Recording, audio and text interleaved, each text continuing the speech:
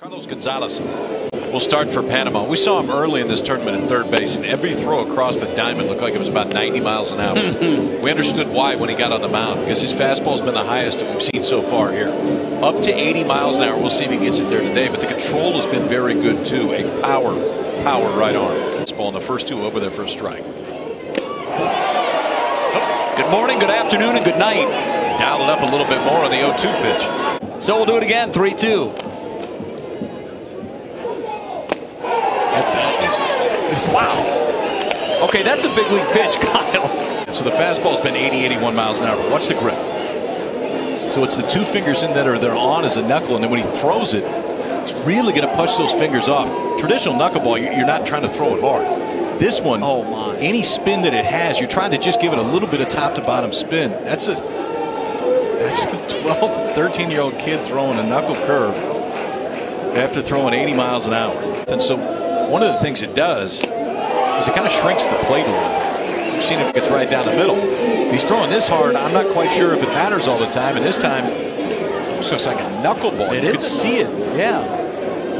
Going the Messina knuckle curve. That's right a knuckle here because curve. that's exactly what it is. Look at the drop on it. Wow.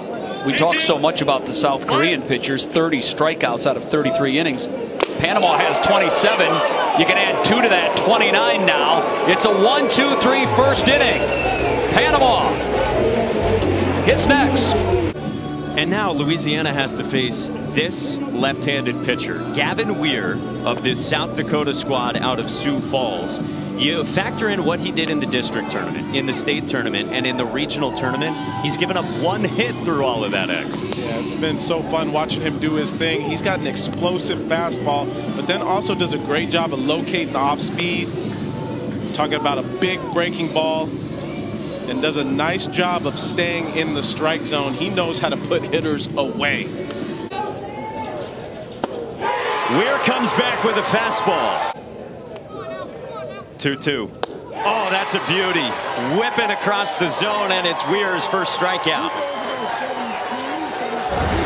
Yeah, left on left for Brown. This is going to be tough. You see him grip it. You see him snap it off. You see the movement. And Brown, that's tough because it's starting behind you as a hitter, and then that thing is just curving, slurving all the way back. He's got another strikeout. This kid's incredible. So consistent with it. At this age, a lot of times you don't see the consistency of throwing that nasty pitch for a strike every time. Look at that slider down in the zone. That's the 20th swing and miss today off of Gavin. That's ridiculous. And that's 21. For strikeout number 13, he has struck out 10 batters in a row, and he is 1 inning away from a no-hitter. Garcia, the ace who started in the first game for Nicaragua on Wednesday against Curacao, and all he did was go 5 2/3, 10 punchies in that game, gave up just 2 runs. 0-2. Garcia strikes out Hansen and leaves 2. Pro baseball, pitching distance at 46 feet. Strike 3 call. Gas at 74 from Garcia, and a 1-2-3 first for the Nicaragua ace here in Williamsburg. In which Mike had mentioned how often they've been here. Oh, there's that breaking ball again, Timmy, and it's a good one.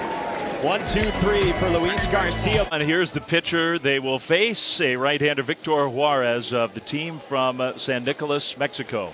Favorite emoji. I like that touch. I'm going to ask you yours in a while, Dave. Big right-hander Victor, who's warming up, can really run it up there. 13 years old, 5'9", 130 pounds. Yesterday from Panama, right? This is like batting practice. It's still 90-something miles an hour, but it's not 100 and whatever. And you watch their approach. So 1 out. Leonardo Bernal, the catcher, and there's our first look at, well, that one. I got one of these too. That one at 71 miles an hour. That had a lot of movement to it. This is his first home run of this Little League World Series, and his next at bat, he did go deep. Juarez got it going there with the quasi-quick pitch by virtue of his standards. Yeah, he'll mix that one in nice, slow, and easy, and then sometimes that front foot will come up, leg will be really quick and on towards home plate. Where the players love to, after they're done playing or before, come watch some games. Stands. In the stands, sitting with A tough task, though, today facing the ace of Team Canada. Yeah, how about those numbers? 1 hit allowed in 14 innings in the Canadian Regional. For Loreto Siniscalchi, we've already seen him at the plate throwing that hard, that big. 8 of the 9 pitches so far have been strikes, all fastballs.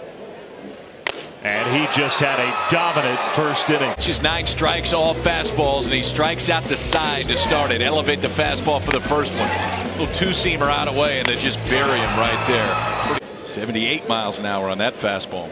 And that's the big league equivalent with our little league dimensions of a 101 mile an hour fastball.